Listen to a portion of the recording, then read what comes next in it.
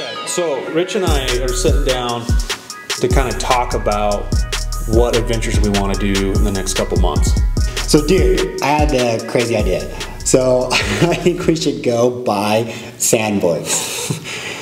So sandboard, like meaning actually snowboarding on sand. Yeah, I was watching some YouTube videos of sandboarding and it looked pretty cool. And I think, like, cause we have some, here in Utah, we have some awesome sand dunes, like super cool spots to go, big dunes, like Sand Mountain out in Little Sahara is this huge sand mountain. That actually is scary, to be honest with you, because I don't know how well you can turn with the sandboard, but we're gonna find out. That's a good idea. Yeah, I've never done it, so.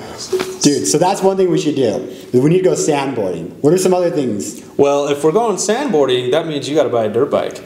I know. So Sam loves dirt biking. So which one do you like more, snowboarding or dirt biking? Let's put you on the spot. See, that one's difficult. To be honest with you, they both have a special place in my heart. But that's a cop-out answer. Yeah, it is totally a cop-out answer. I love you both. So yeah, the same. The same. That's what you tell your kids, right?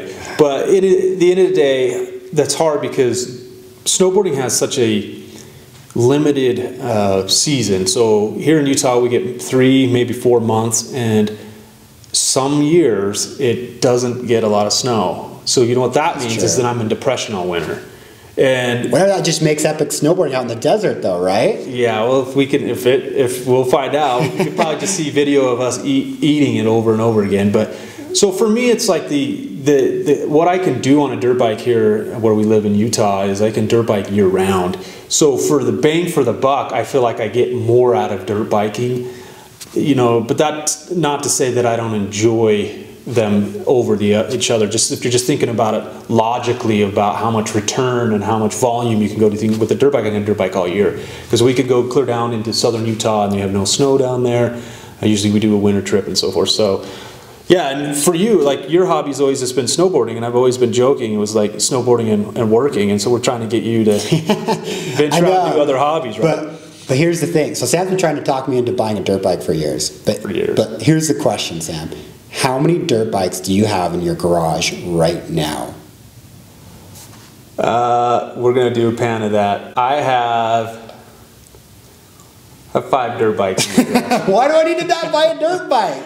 I have... There's only 2 full-size bikes. Dude, the other ones are not full-size. Does John still have a dirt bike? He does still. My brother John has a dirt bike and he never rides it. So in fact, when I do go riding with you, I usually just ride it. In the past, I've just ridden his bike. That's true. But I want Richard to buy a dirt bike so that we can go through showing you guys like the experiences of how to get into dirt biking. So if you ever wanted to know, we're going to do a whole video series on like how what dirt bike you should get, what gear you should get, and just give you any insight that I've learned over the 10+ years that I've been dirt bike. I'm no expert by all means, but it's just something I'm really passionate about. So, and then also with sandboarding, like neither of us have done that. So yeah, I don't even know where to buy a board or which board to buy. So we'll talk through that experience. To be continued on that one. Yeah, exactly. But so we're not going through this list very fast. The other thing I did, so I just bought a camper,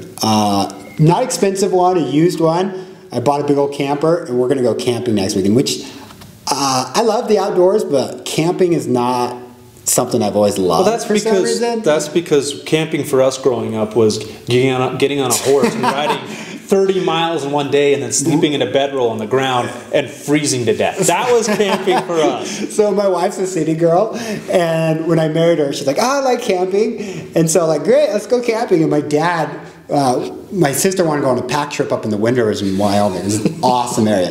Anyway, so I'm like, yeah, let's go. And so we went on this pack trip. Like, it was in September, wasn't it? Yeah, it was in September. Anyway, sometimes it can be amazing weather, but it snowed on us every day. Every morning we woke up to a couple inches of snow.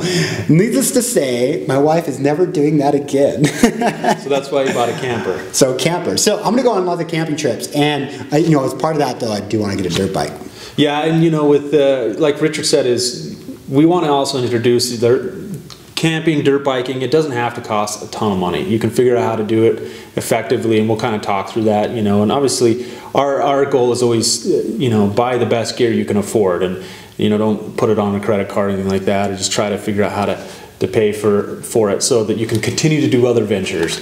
Well, and just like with my camper, a great example is I could afford to go out and buy a new camper just fine, right? But I didn't. I kind of bought an old ghetto camper for a lot cheaper because I want to try it out. Yeah. So like for instance, if you've never gone dirt biking, don't go buy a new KTM unless you're just loaded and who cares. Right. But go buy kind of a crappy bike, see if you like it, and if you like it, then upgrade later. Yeah, so that's my philosophy. Or same with a snowboard. You don't need a brand new Custom X, or whatever. Seriously. I mean, they are pretty cool, and I would highly suggest it. But there's one on the wall right there. So, anyway. But that's another thing, and then we'll do topics about that as well, as like the secrets of buying dirt bikes or campers, or like when to buy. Like for example, I bought my Custom X as a leftover, so I got it like 50% off. You just barely bought a board. You got like a crazy deal on that. So a board up here, the Burton flight attendant. Because we went heliboarding this year, and I was like, I've been riding a Burton Antler, which is like it's got a Flying V, camber on it, and it's a pretty good floating board. But I was like, I want more of like a hardcore powder mountain board. So I started looking on our local classified listings, and there was a guy that was selling his board for it was a 2019 flight attendant. It was 156 inch, 156. It was the exact size for my weight. And so I called him up, and he's like, yeah, like I'm selling for $300.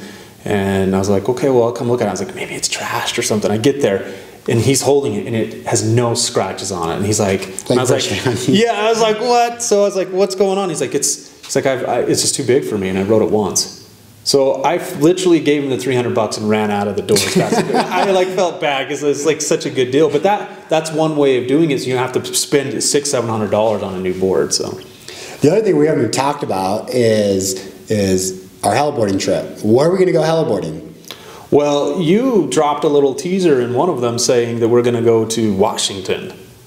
Oh, well, I said I've been looking around, and there's a place in Washington that looks kind of cool. So I didn't say Washington. So we failed heliboarding, and so what we do with heliboarding, for me, it's like I just start putting money aside each month, a couple $100 to pay for it, right? You can just, if you have the means to be able to, for me, it's like my man money, right? That I just pocket away to kind of save that I can pay for it. And I do side hustles. Like I'm a serial entrepreneur, and Richard is the same way, as we're just constantly trying to figure out ways to make money. So I use that money to kind of fund my little adventures. But we failed at Whistler. When we went to Whistler, it rained, so we haven't been there. We're not going back. It was horrible. Nothing against Whistler. The ski resort was amazing. So if we do that, we'd go back to the ski resort, but not necessarily to heli, because we found the interior BC is better. So we've done interior BC, which is probably the industry standard. I almost want to go back though, and try. Like go south a little bit, because we were up in the Revelstoke area, and just south there's some cool areas. Like that's where like Travis Rice rides a lot. Right.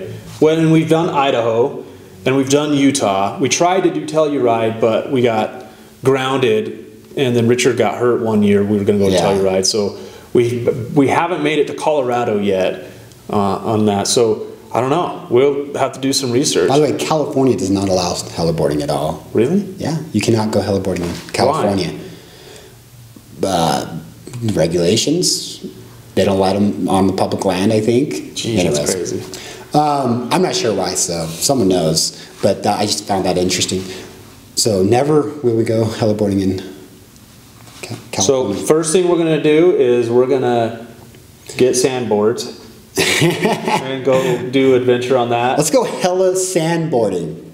That's true. Well, Sand Mountain, we were actually joking about this. We were trying to figure out how to get on top of Utah's Little Sierra. Sand Mountain is a really, really tall mountain of sand.